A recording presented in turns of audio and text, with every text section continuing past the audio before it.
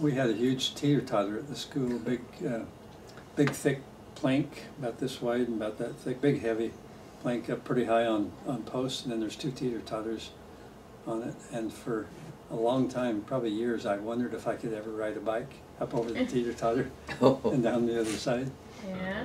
And I've thought about it for a long time, and one time after all the kids had gone home, I kind of hung around and I was going to try it. So I got my bike, and I thought it through in my mind for a long time, and so I got what I thought was enough speed and got up almost to go over to where the bar would tip and then you'd go down, you know.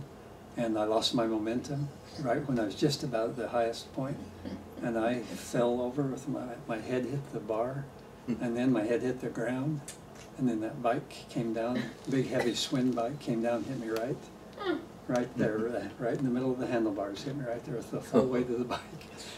And when I woke up, it was almost dark. I don't know how long I was out, but I woke up and my eyes were swollen shut to where I could hardly see, so I must have been there for, I don't know how long, but I walked in the house, and Mom looked at me, and I thought she was going to faint. You know, you asked earlier if there's any accidents and so on, but I had the biggest goose egg I've ever had, and just my eyes turned, next day my eyes were just black as could be, and I felt so bad because I knew I could do that, but I never tried it again. Miscalculation. Huh? Yeah, just a little more speed and I could have done it. But, well, that's the way Evel Knievel got his start. yeah.